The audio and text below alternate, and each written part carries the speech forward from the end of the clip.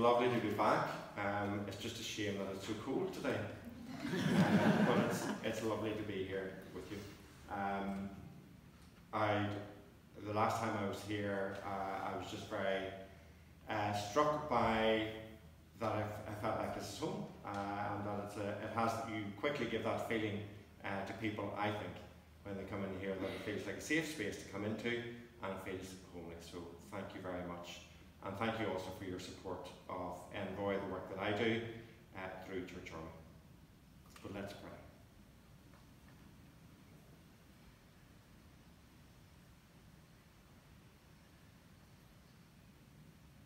Father, as we can hear the wind through the open door, may we hear the wind of your Spirit. May you speak to us in a way that lifts us up into your presence and out from you into the world. In Jesus' name, amen.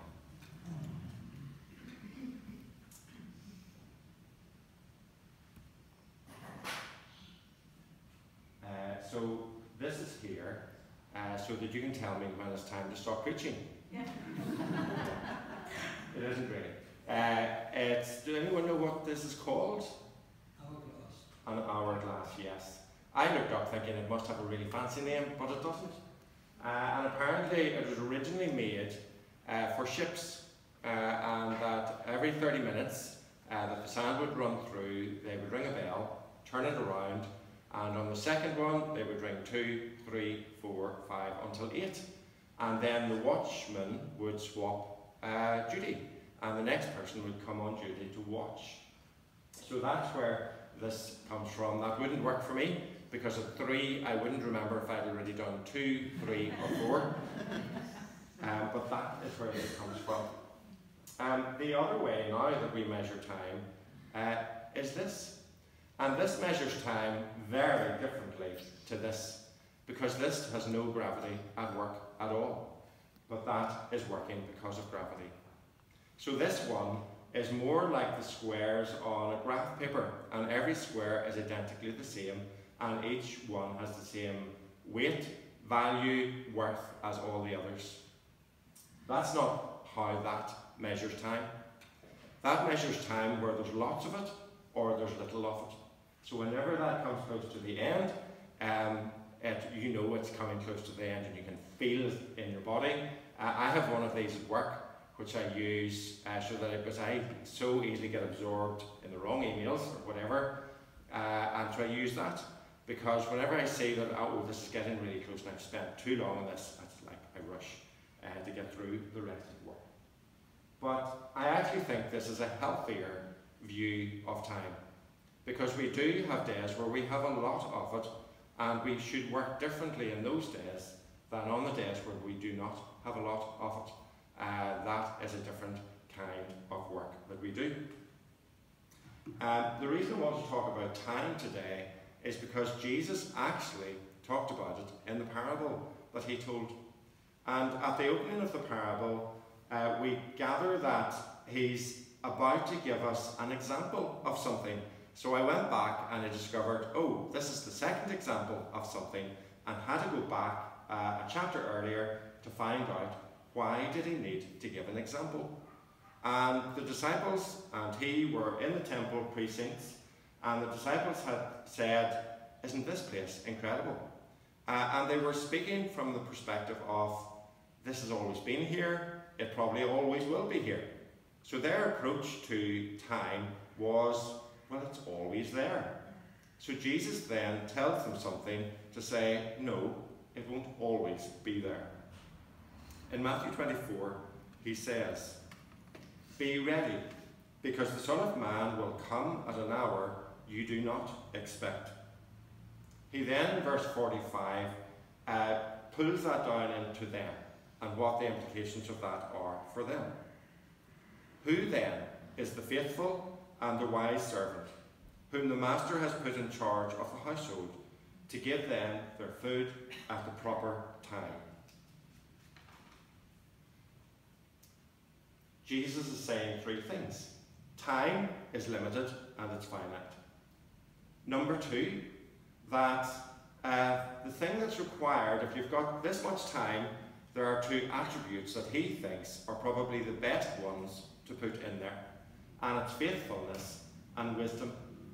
And the word for faithfulness is a bit like, the only way I can describe it is what happens to me when I go to the garage to get my car serviced. And there's a bank of mechanics. I know the one that I want to work on my car, and I know the ones that I don't want to work on my car. And that's because I have spotted faithfulness. Faithfulness is the life experience gained through the practice of faith, through the practice of expertise. And the experience then feeds back into more faith and more expertise. So that's what faithfulness means. The word for wise or wisdom in that passage actually is the same word for diaphragm. It's something that's internal, that regulates consistently and always behind the scenes, inside, that actually sets the other organs to work really. The diaphragm moving invisibly behind the scenes. So Jesus is saying, I'm looking for people who are willing to get a bit of life experience behind them with faith and actually have an inner working of wisdom going on. And then he says, the last one is, why all this? Why is it important to know when he's coming back? Why is it important to live in the time that we have with faithfulness and wisdom? And it's very basic. And I know it's just an example that he's giving, but he says that the wise servant provides food for the household, and he gives them their food at the proper time. Those of you who are guardians or parents or grandparents will know the importance of getting the food on the table, otherwise hungry people show up. And because you've been out of time, and suddenly they're all over the place, and even half an hour out, and a little child will look like they're bouncing off the walls. So we know the importance of time. Two things about time. Time has cost and consequence built into it. When it looks like there's lots of it, it's very easy to just get quite laid back about it and really not pay much attention to it. But this kind of time that we see right now, it's really good. It's really good to get stuck in, to press in, to concentrate, almost to go into blinker vision and really get our hands into whatever it is that we're doing. That's what this kind of time is for. But when that runs down and you see the last grains of sand and you see the little hole beginning to appear, it's too late to get your hands stuck in. It's too late to think. You know that panic moment for anyone who's been to university, that panic moment of the deadline, and you think, I can pull this off in 2 hours, and really, you may get away with it, but you haven't really pulled it off. That time is about stopping. That time is about finishing. That time is about resting. Time is not the same at different moments. This servant that we heard read about today, there are 3 servants, and the third one seems to be living as though there is no cost and no consequence at all. Matthew 24, as I've already hinted at, says the wise servant feeds the others in the household. I get the impression that Jesus is painting the picture to his disciples that this third servant actually was probably well fed, because the one who had the 5 bags of gold actually looked after everybody else. And so he didn't really need to get stuck in. He didn't really need to work because someone else was doing it. That is very tempting. It's tempting to say, it's not my job.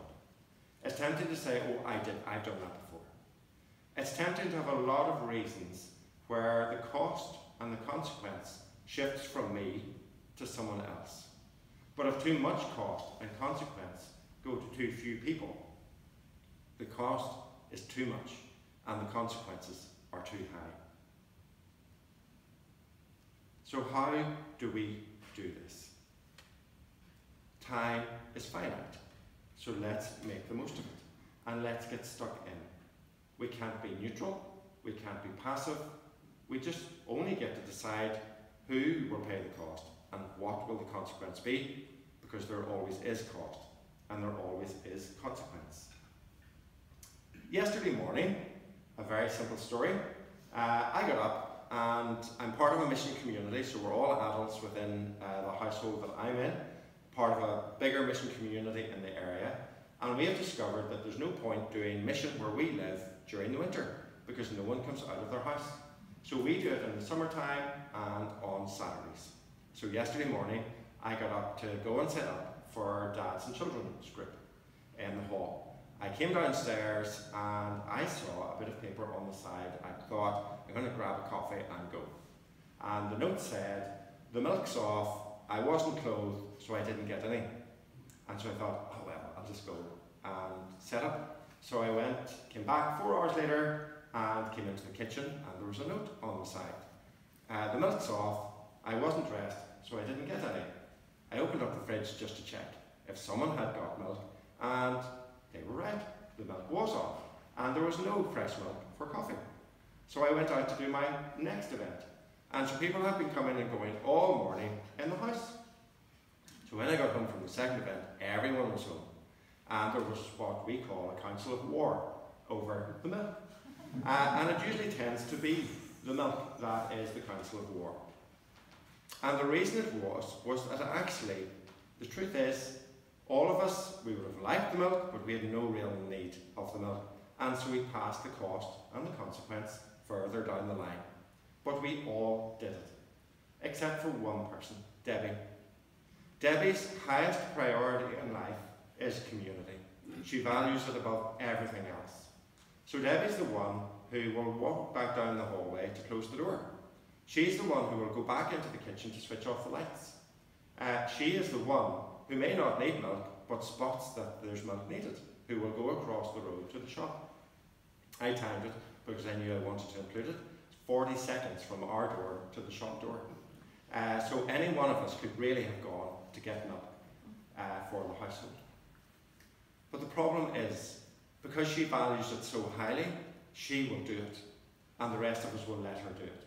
But there's a cost and there's a consequence that we were not sharing, but we were letting her hold. There's nothing passive in the kingdom of God. There's nothing neutral in the kingdom of God. There is cost and there's consequence. So where is it going to land? Time is also past, present, and future. I presume that's on the loop because it's still there. Past time. I was talking to someone recently and they said that their organisation looks back to the past with sort of a rosy view of the past and a very romantic view of the past. And I thought, well, I suppose any of us who look back on our church life or on our organisation life, we tend to look back in two ways, romantically or traumatically. And I thought, if I have to choose between trauma and romance, I'll choose romance. So the church's past, our own past, it is good to look back on it. It's good to learn from it. It's good to celebrate it. It's good to retell the story of it. But we cannot go back there, and nor can we bring it to us. That is not our best place of investment with our bags of gold. The future, it doesn't exist yet, but it will. And it could be a source of fear for us. We fear who isn't here. We fear, will we have enough money? We fear a list of things that cast shadows into our day to day. But as I said, it doesn't exist yet. So that means, in terms of time, the only time that's really powerful and is full of potential is this moment. It's today. That's the only one that I've actually got to do something with. How I live this moment is probably a really good reflection of how I lived yesterday. It's also a good sign of how I'm probably going to live tomorrow. I am a rubbish timekeeper, but it's actually my choice. I know I say that it isn't my choice, it's just sort of, I'm so sorry, it keeps happening, but really the choices that I make keep lending themselves to being a really bad timekeeper. So I did well to be here. So the choices and the consequences boil down today. So what am I going to do with it? Because if I can spend my gold today, if I can practice the experience that I've got, and the wisdom that I've got today, and I can make a tweak, and I can change something, the chances are that the cost tomorrow will go down a little bit, and the chances are that the consequences tomorrow are a little bit better. But that comes down to today. Let's look at the servant. He had 2 days that we hear about.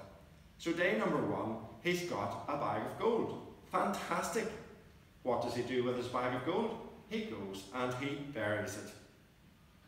If, like the first 2 servants, he had actually invested, even with a banker, Ephesians 4, the epistle reading that we had today, says what would have happened. There would have been an increase of love. There would have been an increase of unity. And there would have been an increase of maturity. Ephesians 4 says those 3 things come when the gifts are practiced. Love, maturity, and just that whole sense of togetherness with one another. So how do you and I invest today? What is the gold that is in All Saints? Now, I've only been here twice before. I've improved. I've gone from flops to shoes. I think you can understand me a little bit better. I'm trying really hard to slow down. So I'm learning my lessons as I come here every time. But what is your gold? I'm going to tell you what I think some of your gold is. Because I work for a charity, I have to fill in lots of fundraising applications to grants agencies. And the 2 things that if I were to mention them, I would get money without any difficulty. Youth and deprivation. And those are good things to invest our time in as Christians. But lots of churches I visit, often what they want is to be younger. They want younger families, or they want a youth group. They would love those things, and those are really good things to aspire to. But if that is not the goals you've already got, then you're investing in something that doesn't actually exist. But I'll come back to that in a second. So what is your gold that I see? The first thing that came to mind was your hospitality. And I don't mean the coffee and the tea. I mean what happens over the coffee and tea when I've been here. I've heard so much laughter and at times jokes that have been personal, but actually have been very good personal. And people join in and people laugh together. Hospitality is one of your pieces of gold. It's fantastic here. I think I also spotted celebration, because I heard people tell stories in the hall, and I suspected that those stories had been told before. And I suspected the person listening knew the stories, but actually what they were doing was celebrating. They were celebrating each other. They were celebrating what it is to be All Saints. That is one of your bits of gold. Lots of people can't celebrate. You're really good at it. So it is your gold. I suspect, and this is guesswork, I suspect whether as a congregation or as individuals, you've had hardships and you've had difficulties and you've learned your way out of them and you've brought them with you in a new way and you hold life differently. That is gold. Lots of people can't do that, but I suspect in this church, just in contact with you, that you do that well. I also think you're hands-on, and this is where it draws it together. But the first visit, I think I helped pull out a holly tree root, and the laughter that was going on, and the tea that was available, and the stories being told were fantastic. Your church is gold, and you have a bag of gold. So, given that that's the gold, and I suspect there's more, how will you invest in that? Day 2, the second day that this servant knew. This servant, when the master showed up, was eloquent. He had the gift of the gab, much like Irish people, but he had the gift of the gab. And I suspect when people do not invest in their gold, what they invest in, with respect, is their mouth. We get good at excuses. We get good at just telling things, blaming, reciting, rehearsing.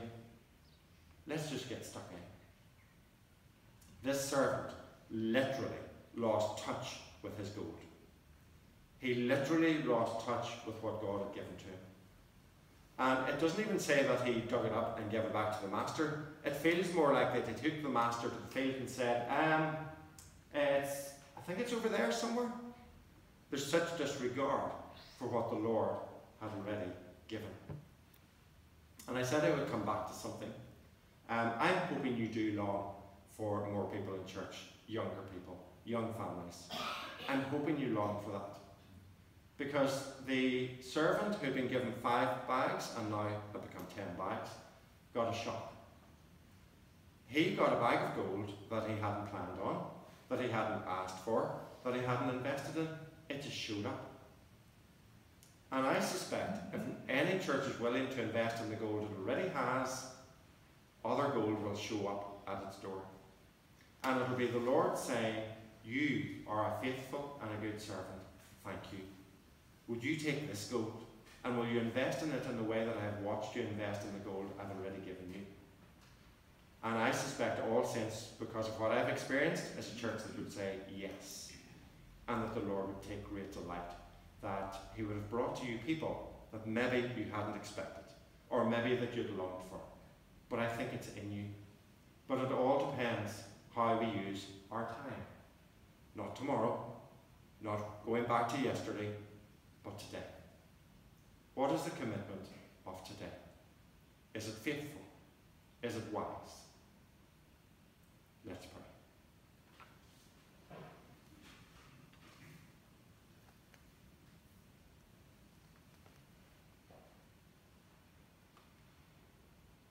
Thank you, Jesus, that our time has not run out. Forgive us for the times that we think we are living with less or with lack, when already we are rich with the gold we are and the gold that you have given. Help us to commit. Help us to share the cost and the consequence. Help us to be faithful. Help us to be wise. And Lord, we are ready for that extra bag of gold when it shows up at this church door. In Jesus' name we pray.